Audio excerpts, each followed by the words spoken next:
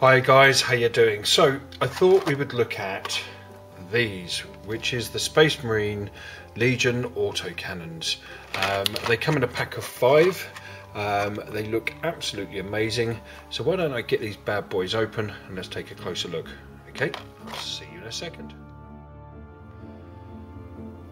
Okay guys, welcome back. So here we have them. We have the Space Marine autocannons, which you can now give to your pre-heresy heavy weapon guys, and I've got to say these are immensely cool. I mean, just look at that. That is pretty nice. They're going to look quite cool. So he holds this. Let's just get my hand there. So basically one hand slots in there, the other hand slots underneath. So where you would have your bolter, it normally slots underneath like that, and that's where you would hold it underneath there. And attached to his back are these bad boys of mass destruction, which are the ammo feeds. So let's just get a good look at those. So they plug into the guns, and these literally clip onto the back of your backpacks like so. Nice and easy. The backpack just slots in there, and then that comes round, and if I can get it to, if I can spin it around, don't think I can, basically that slots onto there like so. So you might have to do a bit of jigging around using your hot water or hairdryer just to get them into the right place, but I've got to say I'm really impressed. And it even comes with a little scanner that fits on the top just there, which mounts on the top of this bit just here. There we go, just there. Now what I'm going to be doing with this, I'm going to be doing a unit of 9, and I'll be doing a sergeant with a power fist and a plasma pistol as usual, and that will be my general layout for my heavy weapons squad. So that will give me 3 heavy weapons squads, which includes a missile launcher squad, a heavy bolter squad, and now the autocannon squad. So I'm going for lots of troop killers, and these are fantastic for hitting vehicles as well. So let's have a look at how they look once they're put together, and I'll see you in a second. Take care. Hi guys, how you doing? So here we are back again, and we finished them. It's taken us probably about 2 days, over a period of 2 days to finish them off, which is not too bad.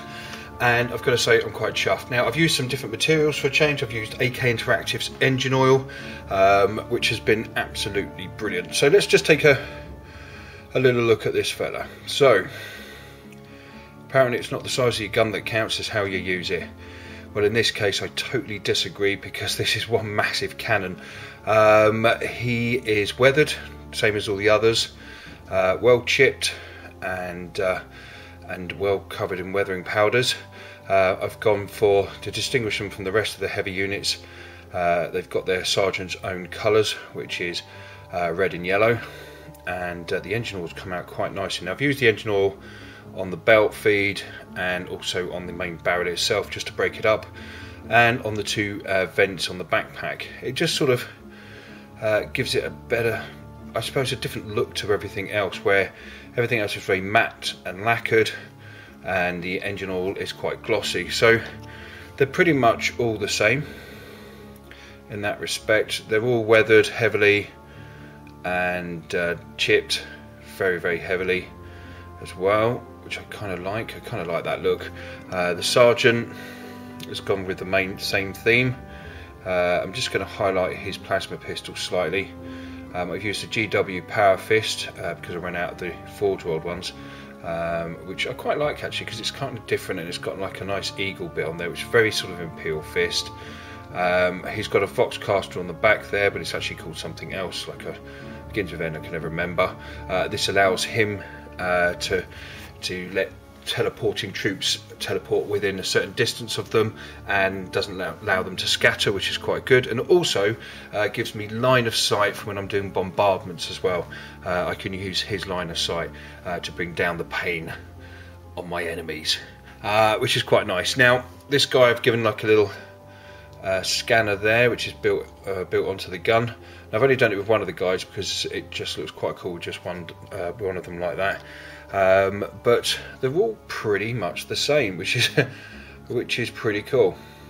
I mean, they're all, like I said, heavily damaged I really love these. These are so nice. There we go. I mean, it's just the gun is just huge. I can't wait to see what these are like in battle. Now these are good for troop killers and light vehicles. So with 9 of them all lined up, ready to cause a load of pain, it's going to be quite interesting to see what damage I can do with these. So I will be fielding these in my army, and they're going to be very, very exciting. So that's the Forge World autocannons for the Space Marines for the Horus Heresy series. I hope you like them. The next ones we'll be doing is the probably the Volkite Calvers or the Volkite Chargers. I don't know yet, on a special unit. So guys, I will see you later on. Oh, and that's it really. Nothing else to say. So see you later on.